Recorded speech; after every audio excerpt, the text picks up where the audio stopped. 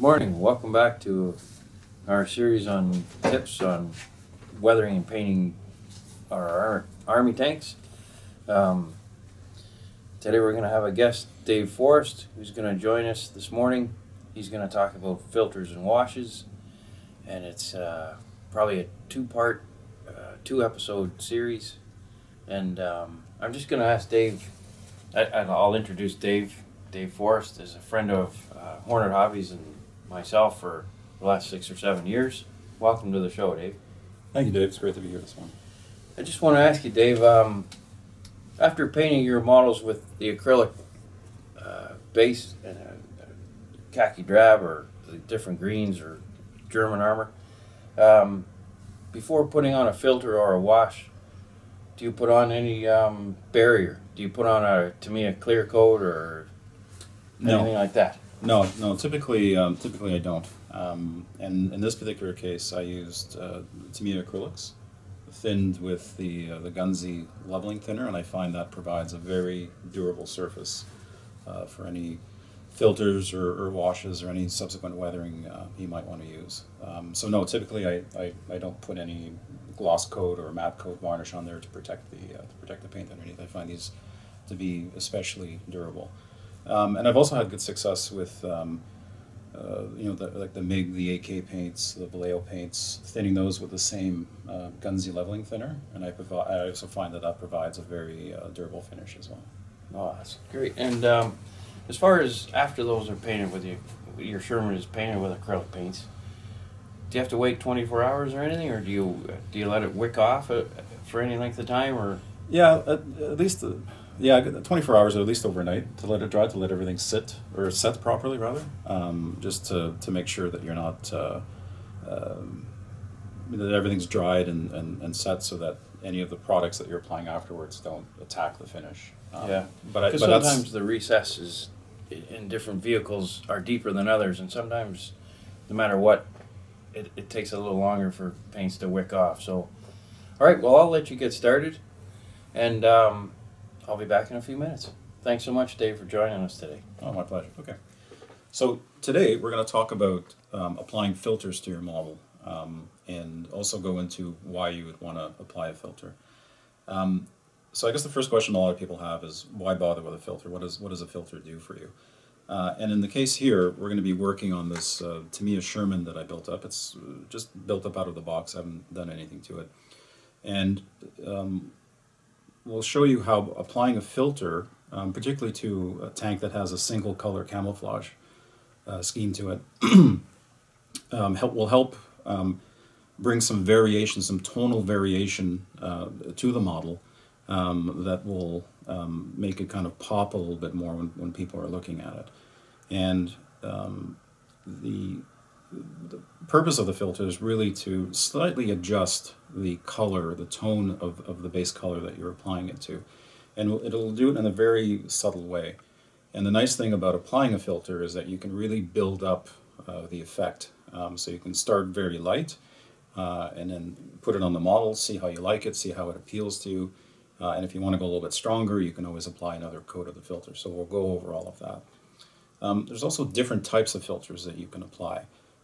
There's a lot of great product, and you see some samples of it here that I have in my inventory that I like to use.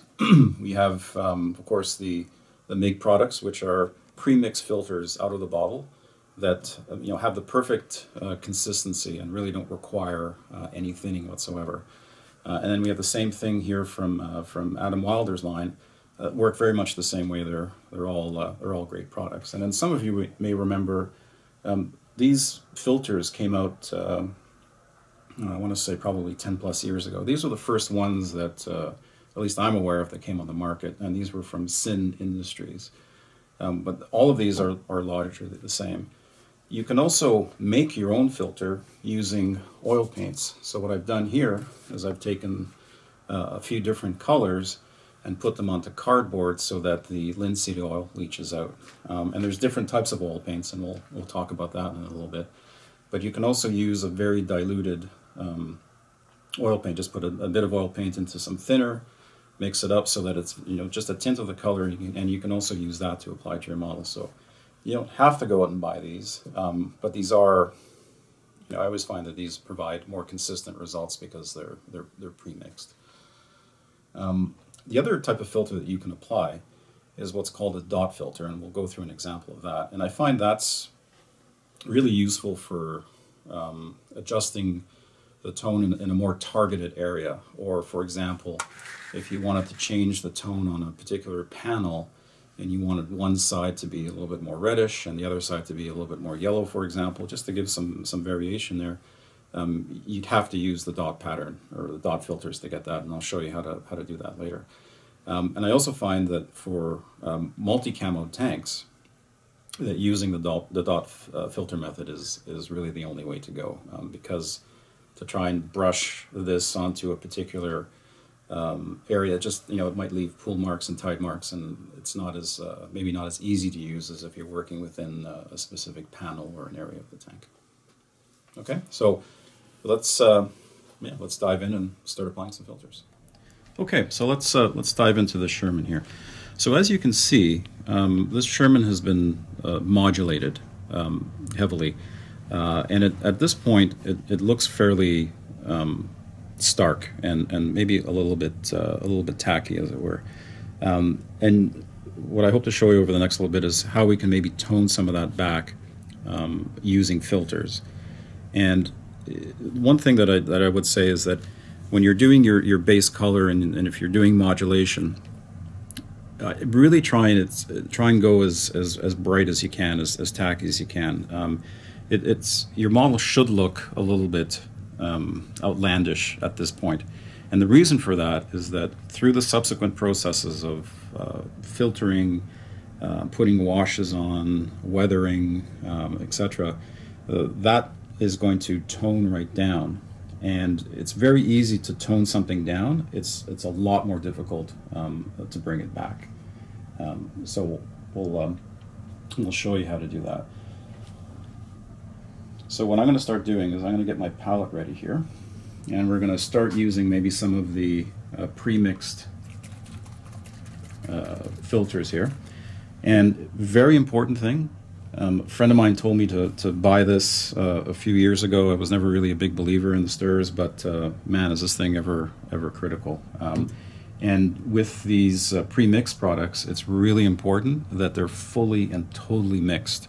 Otherwise, you're going to get you're going to get inconsistencies, and you might get bits of pigment and whatnot that if you don't mix it properly, it's going to make its way onto your model, and it's going to give you a less than stellar finish. Okay, so first thing I do, shake it up, and then I'm just going to stir this guy up here. Just give it a good stir, make sure everything's mixed. Now the nice thing about these things is they're fairly easy to mix because they're mostly thinner and little color, little pigment. Clean that off. And then let's, I'm going to just pull this apart.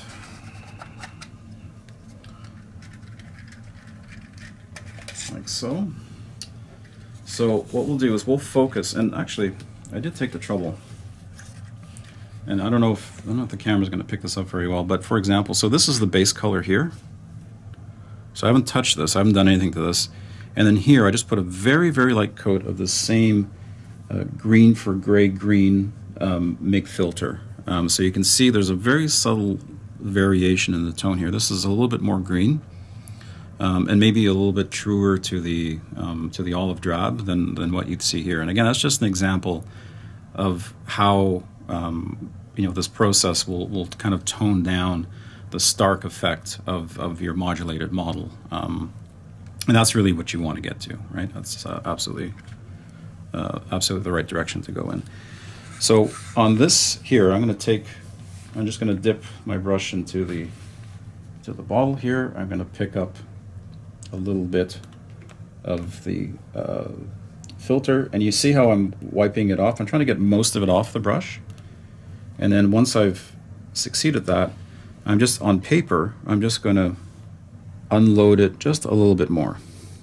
So you want your brush just slightly moist but not dripping wet, because that'll be too much. So let's focus maybe on this hatch here. So I'm going to just apply the filter like so. And that's all there is to it. So I'm going to go back in, pick up a little bit more, unload it as much as I can, unload it a little bit more on the paper here. And then, and what I like to do is you can, if you wanted to, you could do the whole model in the same color. But I like to mix and match and give different tonal varieties to different panels, because I find that look pleasing, because it's, in some ways a single color camouflage is one of the most difficult to do, because it's hard to make it really jump out as opposed to a multicam or multicolor cam finish. And I think this is a good, easy way of kind of getting around that and having slight tonal varieties in different parts of your tank.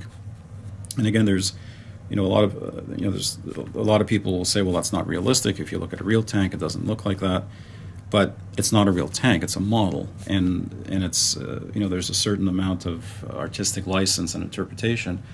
Plus, you're also trying to do whatever you can to trick the eye, as it were. Again, you want people to look at your model and to notice different things about it.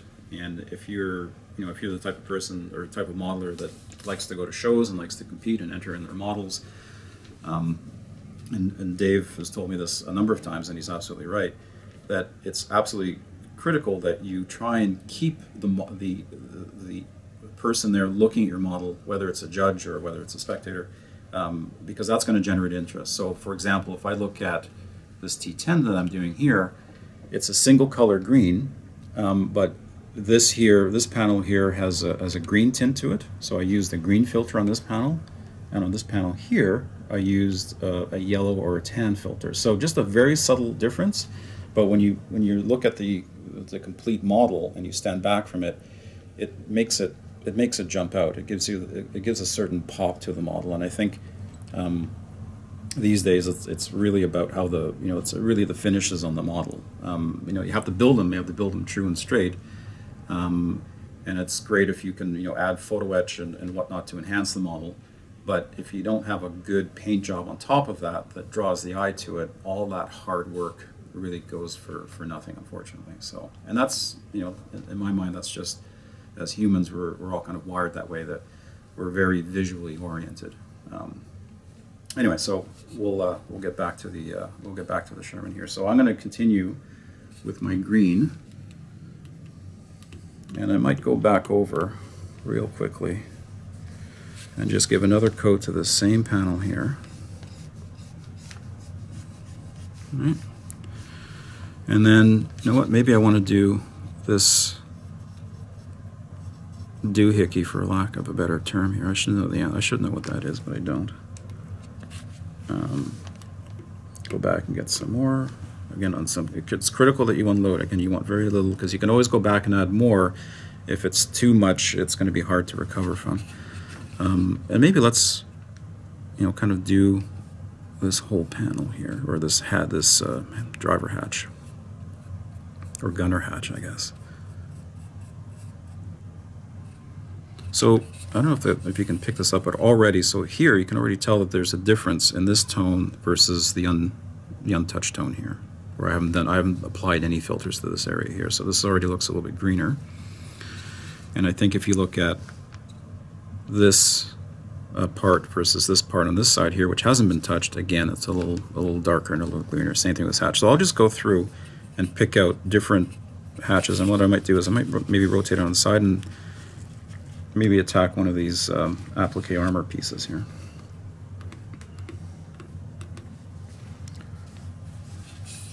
So let's do this first one here. So I'll just take it. All right, and you don't have to be overly precise, but try and keep it off other parts. All right. Maybe I'll go pick up just a little bit more here. I'll do this front fender here. Right? And again, you know, with the Tamiya paint underneath, as you can see, I'm applying this on. It's not attacking the paint. It's not pulling anything off. You know, the Tamiya paints are very durable. I love to use that Gunsy leveling thinner. That's hard to find, but if you can find it, grab it, because it's absolutely amazing stuff. But I think the Tamiya lacquer thinner works just as well. And I've also, in the past, I've also worked with using the X20 thinner with a little bit of alcohol.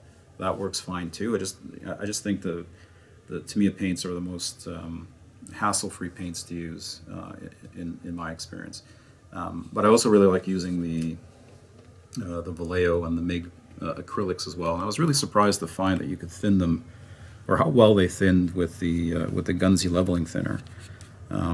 So that's always another good option as well. So I might go back here and maybe just, you know, do this, cover this guy off here. Maybe this rear panel here, do this one as well. So you see, I'm just not putting a whole lot of thought into this, just sort of doing it as I go. Oh, got a little bit more on that, but that's fine. That's a nice thing about doing them in light coats, is that if you do spill over, it's, you know, certainly not the end of the world. Let's just pick out a few more things to do. Maybe do the front, one of the front armor pieces. So if you remember, we put a little bit of green filter on this hatch. You know, maybe let's go and put, so instead of doing it on this piece of the added armor here, the applique armor, let's put it down here on this other piece on the opposite side. Just to get that going like that. Just to give it a little bit of tone. So let's put this color away. Now let's pick another one. Let's try this brown for desert yellow. And then, again, they kind of always recommend the colors you should use them on. And you know, this will work very nice on a desert yellow type of finish, but you can really apply them almost on any color. And again, the nice thing, it's another reason why you want to do the light coats, right? So let's shake this guy up again. And very important to mix them up. Open this up. Give it another good mix.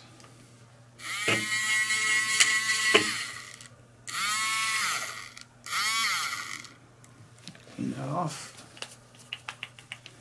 Clean tool is a happy tool. Put that down. And let's just make sure we get the other color off the brush here. So I like to use a little aluminum palette here just to have my thinners ready. So I'll have a little bit of thinner that I use to clean the paint with, and then I'll have some clean thinner. I'll get to that when we start using the oil paints to create our own filters. So clean that off. So dip this in there, and again, the same process, right? Try and unload as much as possible. I mean, you buy one of these things, they'll last you forever. Unload it onto the paper, and let's start attacking some other panels here. So let's do, so this, again, this is one panel that we hadn't touched before with the green. Let's start doing that one. Okay, let's go back in and get some more. Unload it. Take it off. And maybe let's do this other, sorry, jumping around here, let's do this other piece of armor here.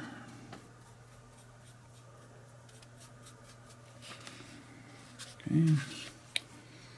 Let's go back and get some more.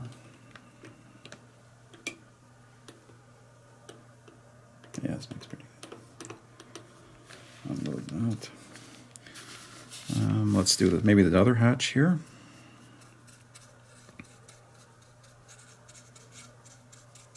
All right. Let's maybe go back and, so we did this one in green. Let's maybe do this one in the brown. Let's go back and give that rear panel another coat. Because you're doing them so light, you can go back and add another coat fairly, because it dries fairly quickly. So, well, you might want, I mean, usually I'd probably wait a little bit longer than this, but for the purposes of the video. Maybe give this another coat.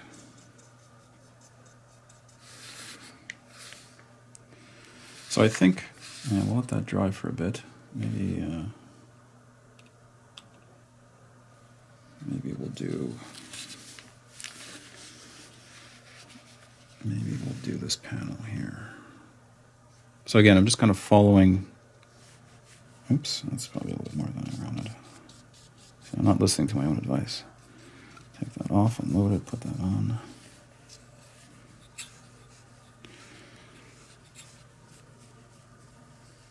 And the nice thing about, I think this Sherman is a great palette to work on for explaining this, because it has the nicely defined sections, so you can really, it's very easy to apply the filter to each individual area of the tank. So I think let's put that aside. So you can see here we applied the green filter, so it has a bit of a green tinge.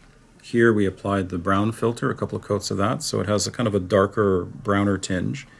And then on this side here we haven't applied anything. So I think, hopefully the camera can pick up that, there is a slight variation in the tone here. That's exactly what you're going for.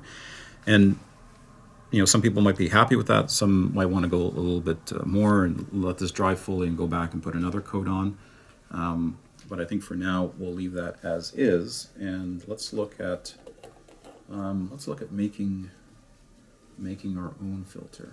Or actually, no. Let's try something different. So before I said that these filters are typically designed for a particular color or group of colors.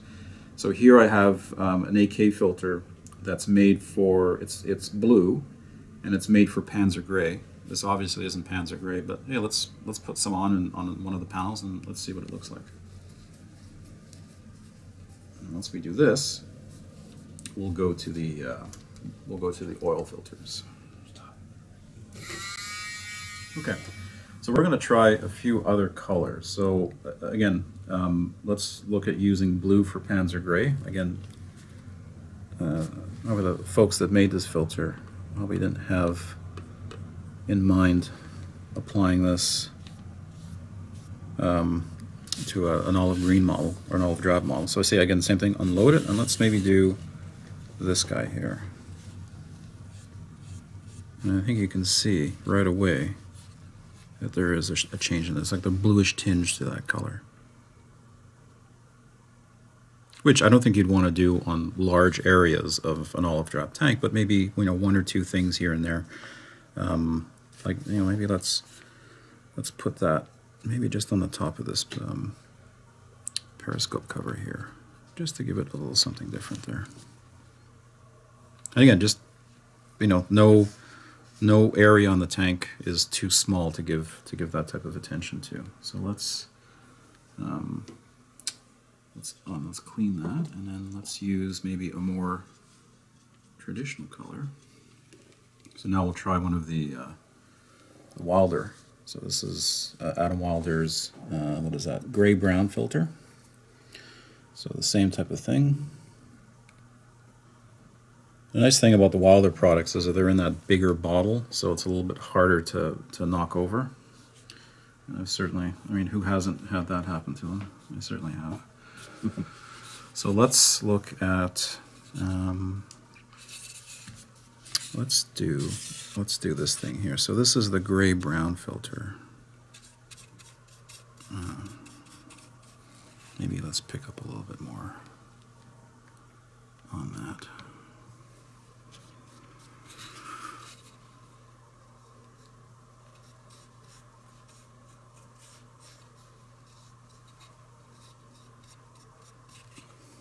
So again, you can see it kind of tones down the underlying base color. So let's do another panel. We'll do one more, and then we'll look at using the oils to create your own filters. Let's do this guy here. Maybe one of these armored fuel caps, right, just to give it a little different something. So if you let's get to those, but first let's give this a quick dry. So if you're moving in a hurry, which sometimes you do, I just accelerated the drying using the hair dryer. So let's go back with let's say where's the green? Where did that get to?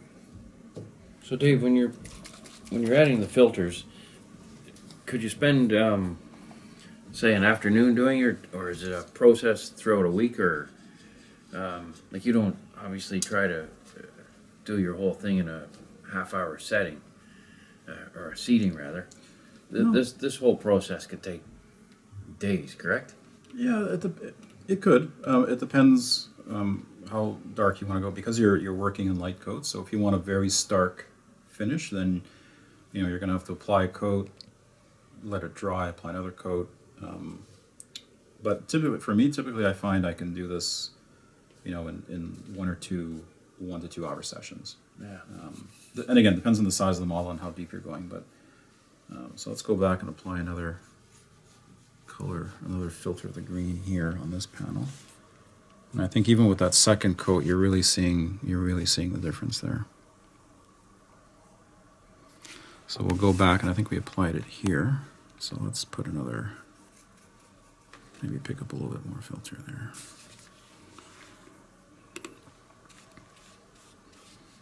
Again, building up the layers, several light coats, light layers is the right way to go. And there's always a tendency to try and put more on so you get an immediate effect, but that can ruin the finish. So I guess it's important when we put our acrylic paint olive drab on the tank, I would assume you're using a lot of thinner, so that yes, I don't know what your mixture is.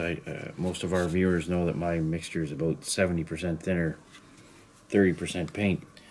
Because we build up so many layers, I would assume that your olive drab coat is mixed with a lot of thinner. About the same ratio. And it's always easier to build up, and it allows you to get, if you go back to the finish here, you can see here where there's a bit of a graduation of colors here, in terms of how it's a little bit darker here and it gets a little bit lighter towards the top. If you're not using light coats, it can be a little bit tricky to do. Yeah, I mean, for our viewers, I think Dave and I are from the same school. By the end of our model, we probably have 7 or 8 layers of paint on our models. But because we use so much thinner, we never lose any detail. The hatches, the nuts and bolts, and the small little details on kits today, as you can see by Dave's models here, they certainly don't lack detail, even though there's 7 or 8 layers of paint on them. I would imagine that the two of us basically paint with dirty thinner. Yeah, and to be fair, I think I learned that from you, or I'm sure I learned that from you. So that's where I picked that particular tip up. So let's go back over with the brown. Take a little bit more. And again, this is, this is, as Dave says, this is a hobby. It's hobby time. Don't, nothing to get stressed out over. Just, work gradually, lightly. It's always a good thing to do something and then maybe take a bit of a break, walk away from the model, and come back. And sometimes you'll look at things with a bit of a different perspective. Sometimes when something's going not quite the way you want it to go, there's a tendency to want to rush and correct the problem, and sometimes that can put you in more hot water. I think it's happened to all of us. So I think you can see with the application of the different types of filters, you can start to see that there's very subtle changes in tones on the chassis here of the Sherman, or the hull of the Sherman rather. So I think what we'll do now is let's look at making our own filter from oil paints. And Dave, the filters, they'll dry flat or eggshell kind of color, or? Depends on the filter, but generally flat. And I find the other thing that's important to note too is that I find that the surface that you're putting it on really needs to be flat, ideally flat, eggshell, kind of at the limit. Because if you're trying to put this on a bit of a glossy surface, it's just going to pool, right? So the nice thing about you working with a flat finish is that the finish itself kind of sucks the filter right into the paint, as it were. Yeah, I'm usually painting in an eggshell or you know, towards the flat, not completely flat, of course, but yeah, I don't. I never gloss my model before going to these steps. That's for sure. And I suppose these same, because filters are so thin. I know, Dave, that you also build airplanes. So if we were doing the wing of a B-17 olive drab, most of this application of the filters would be similar. Yeah, exactly. Whether it's a tank or a plane, it's really up to the individual modeler's taste. So I took the liberty of putting some oil paints on cardboard, and again, when you're using your typical oil paints, and I like to use the Abteilung 502 paints, and the reason why is that these are designed specifically for modeling, and they contain a very fine pigmentation. So when you're doing things like if you're making your own washes or you're making your own filters, it's important to have a very fine pigmented paint. And there's others like that you can get from your art store, like Winsor & Newton's and whatnot, that I've used in the past. But since these have come onto the market, I find these are kind of give you a good experience every single time and are fairly consistent. Very good value. They're priced, you know, have a great price point to them, and there's a lifetime's worth of paint there at least. You buy one of these tubes and you'll be able to give it to your grandkids. Yes. So and there's different types of oils that are on the market. So you have these are more the 502 are more your traditional type of oil paints, and in that you really need to put them onto cardboard to bleed out the linseed oil, and just really have a more concentrated paint. Otherwise, that can, you know, having too much linseed oil in there can kind of give you less than stellar results in your finishes. But then Adam Wilder came onto the market with these oils, and these are different, and actually you have to kind of shake them up almost, because they're a lot more liquidy, and if you put them onto cardboard, they'll be bone dry in about 30 minutes. So if you're going to use those, I would put them onto a non-porous surface. And it's important to shake the Wilder products, isn't it, Dave? Yeah, because there's a lot of oil or... It's almost like Humbrol paint, isn't it? Yeah, like a very thick... Yeah, it's like a very thick Humbrol paint. Exactly right. And yeah, so but if you put it onto something porous, like a piece of cardboard, it'll be dry. But if you leave it onto something that's not porous, I mean, it'll stay wet for days, which is nice. So for the ones that we're going to make, let's pick a couple of really, let's pick maybe an orange. So this is the faded dark yellow, which I love using on anything that has a tan or like a German Dunkelgelb type finish. So let's mix that up. So you can see I'm just making my own filter here. So how do you know how thick to make it? Basically, if you're pulling it up the sides of the mixing tray here, you know, it should be very translucent, just like that. I think that's pretty good. Now let's clean that off. Now let's use this magenta here, again from the 502 Abteilung range. And let's make... Now you're probably thinking, why on earth would you use this color on your military armored vehicle? Well, I'll show you. And again, the key is to go light. And then let's use maybe... And to our viewers, if you're out and about in North America at different shows, I suggest that Scott Primo is one of the prime guys for painting olive drab, and Dave Forrest is the other. Two of the top modelers in North America for sure. And so when you're at the shows, everybody's normally wearing a name tag. Look up Scott Primo or Dave Forrest and find out where their models are on the tables and zero in on them, because they're gems to study. They're just beautiful. And yeah, don't hesitate when you're walking around a show. If you see a model you like, find out who built it and ask him about it. Ask him how he applied all these different things. Most of our modeling community and neighborhood are fantastic guys to speak to, and they'll always come forward with, you know, how to do things. So don't hesitate if you see these models at different shows to ask the guys who built them, how they got to that point. It's a benefit to us all. So yeah, carry on, Dave. Show us what you're going to do with these great colors. Okay, so let's. So this is very much an experimentation here. So let's.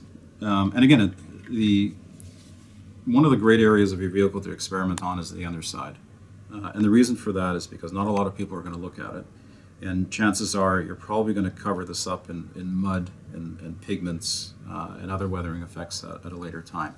So let's look at. So again, I think I mentioned earlier. This panel here has a brown filter on it. This one has the green filter on it. This one doesn't have anything. So let's look at let's pick this magenta one here, because I'm sure that's the one everybody's looking at to say, how is this going to work? So unload it, and you can see right away that there is a change in the tone. And I have to say, it doesn't look that bad. No, it looks very, very good. And you can see right away that there's a difference between this panel here, which had the green, the premixed green filter from MIG, I believe, yeah. And this is the one I just made from the magenta oil paint.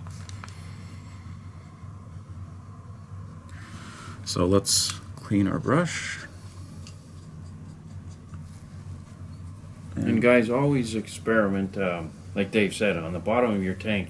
It's painted with the exact same paint that the hull is going to be painted with, so the results are going to be the same once you get to the top of the tank. So make sure that you use the bottom of your tanks as sort of test beds. I mean, as you guys know, I'm very pro on painting the bottom of the tanks and weathering the devil out of them. So don't hesitate to experiment. You're not going to screw up your tank, because you're going to put all kinds of pigments on down the road. So absolutely right, Dave. And here I'm applying the dark yellow filter, the orange filter, I guess. And again, that looks pretty good. Let's go back and maybe let's use one of these bogeys here. Let's go back with this magenta filter. And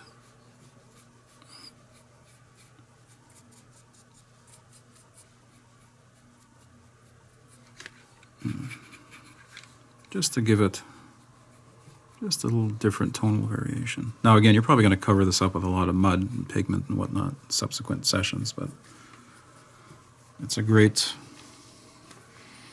place to test.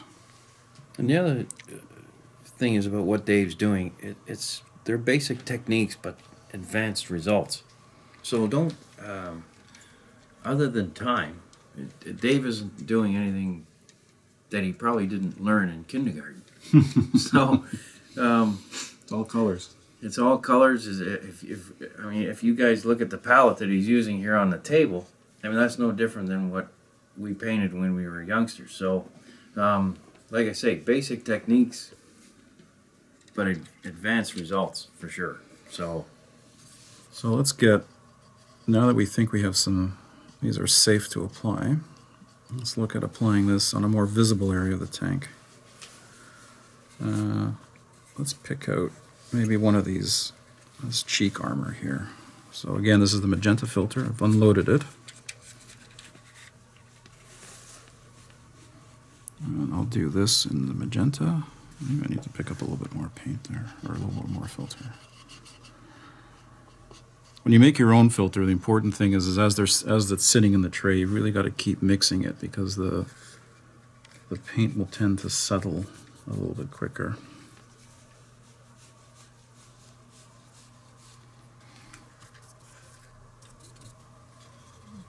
Let's clean that off. Let's go. Let's pick up some of that yellow. And again, using this orangey yellow thing will add a little bit of warmth to the color. So you can see that there's already a bit of it, just with one light coat on each side, this of the magenta, this of the orange, you know how that's changed a little bit. And again, maybe hard for the camera to pick that up, but I can certainly see it here with my naked eye. Let's go back. Actually, maybe let's hit this with a hairdryer real quick.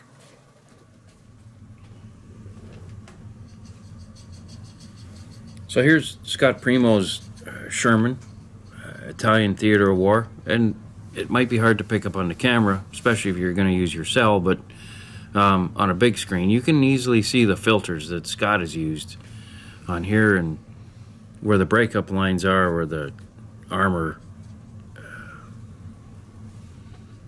different shaped castings on the Armour, but you can see how there's 3 or 4, 5 shades of olive drab on this Sherman tank, and Dave is going through the process of getting there, and this is just the finished product, but Dave Sherman orders a T10, as you can see. They really bring out on these olive drab finishes.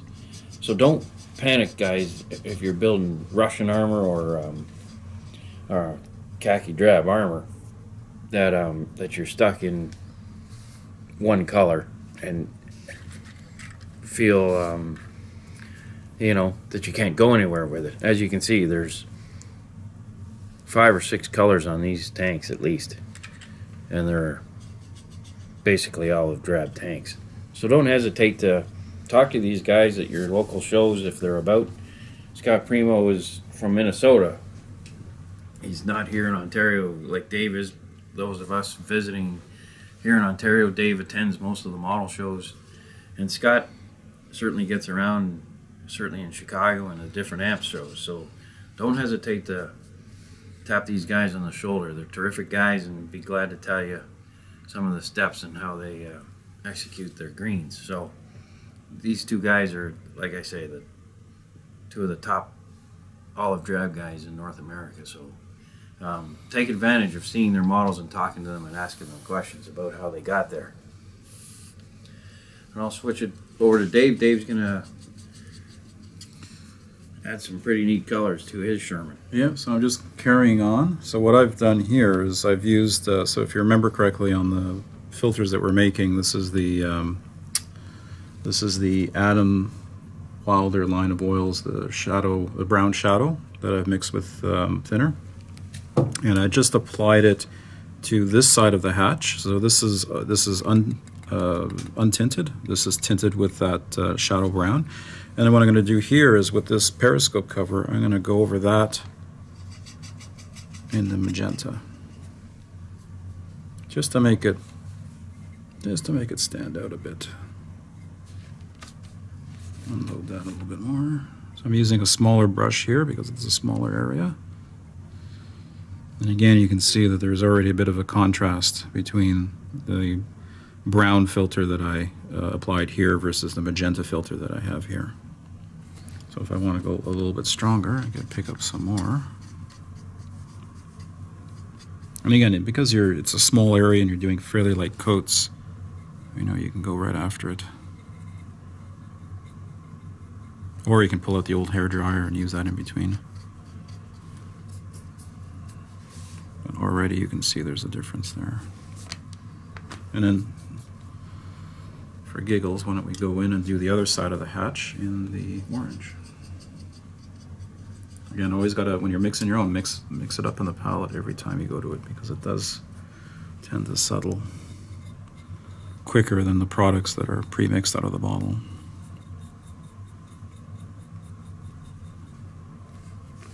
And Dave, these homemade recipe for filters, the amount of thinner is probably about a 90 to 10 ratio, I guess.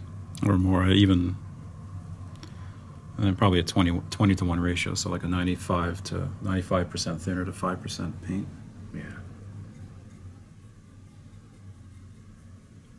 Yeah, 90 to 95% if we want to be specific about things.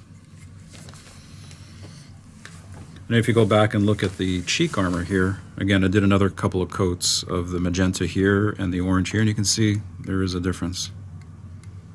Now, that may be too stark for some people's liking, but again, you can always tone this back with subsequent finishes. And one easy way of doing that, so let's say you go through your turret here and you continue on the process where you're applying different very vibrant color filters to different areas. And let's say you look at it and you say, well, that really stands out too much. An easy way to kind of bring all of that back is either you can use another filter, like a green filter, to bring it all back, or spray on a very, very thin coat of your olive drab paint. And it's the same type of thing. It's really 5% paint to 95% thinner. Just mist it on to kind of bring everything together. And that's what I think filters have a couple of different purposes. One, so the way I've been using them here, it's really to kind of accentuate different parts of the model with different tones so that it kind of draws the eye. For example, you may look at the modulated tank that you've done, or the paint job that you've done from a modulation standpoint, and look at it and say, well, that's way too stark. That's way too stark for my liking. You can use a filter over the whole thing to bring it all together and bring it all back. And in fact, using, if I look at this Panzer IV Lang here, it's your typical German tritonal camouflage. And I used a brown filter to kind of bring everything together, because when I painted and modulated the camouflages on there, it was very bright and very stark. And I did that on purpose because I knew that subsequent filters and washes and weathering and streaking and all that stuff will kind of bring all of that down. And I said at the very beginning of the video that it's always better to start from a place where it's very bright and it's very it's very strong. And then you can always work on toning it down. It's a lot easier to tone something down than it is to bring it back up and make it pop. So fantastic, Dave. That's really great. So I think that concludes the filter piece of this thing. Well, thanks so much for joining us this morning, Dave. It's fantastic. Your Sherman looks awesome. And just one other question: if we were going to do a Commonwealth Sherman, which is the shades of green are slightly different, the process is the same, isn't it? Yeah, I think it is. I mean, I think even if you were doing like a dark yellow German tank, you could use the same process. You might, with the yellows, you might want to use more, more reds, more oranges. Like I think these would have a much stronger effect on a lighter color paint, like a dark yellow paint finish. So. But again, just from where it was when we first started this to where it is now, even though we haven't done every single panel yet, we just selected a few, you can already see that there's some variations in there and they're very slight and very subtle, but that's what you're going for. And again, if you want to go stronger, you can always add more coats to the filters. And again, remember that when you start doing your washes and other subsequent weathering effects like streaking and whatnot, that'll start to kind of tone that down and it won't be as stark. So Dave, if we basically covered off a lot of World War II here, the greens for T-34s and Russian armor, obviously a little bit of Commonwealth, American, tricolor, but obviously there's another major player in all of this, which is Panzer Gray. With the filters, would the same great colors, these vibrant colors, still apply on Panzer Gray? I think so. Again, if you want to if you want to be a little bit more traditional, you'd probably stick with, you know, kind of the blue and gray and brown filters. But I think, and I think this is a great palette to work with. I think if you were to do that, maybe use like a blue filter on the main body and then highlight these engine louver covers with, you know, like a magenta or an orange, or, you know, a bright blue type of filter, or a bright green, or even a red, you know, just to give it just a, because again, they're very thin, they're very light, right? Yeah. So yeah, the possibility of making a mistake is almost zero, because we could just, because of the thin coats. It's a very subtle effect that you build up. So yeah, I think, it's to everybody's individual taste. Some people might feel safe just going with, you know, kind of your traditional filter, and I've done that on previous. Gray and exactly, I've done that too on previous builds where I've just used one color. But I really like the effect that having multiple color filters on a vehicle does, because it kind of breaks up the monotony of that single color finish. So I think what you've done on your T10 or your Sherman here, even though this is a single color, we could still turn this Panzer Gray into probably 6 or 7 shades of Panzer Gray just through the filter. Yeah. Yeah. And that'll draw the eye to it, and that'll, you know, when somebody's looking at your vehicle, they're going to spend more time looking at it because, oh, look at that, that's a little bit different from that, and then whatever other you know, weathering or fuel stains or whatnot you've got there will just add to that. Yeah, it would just come alive on the table.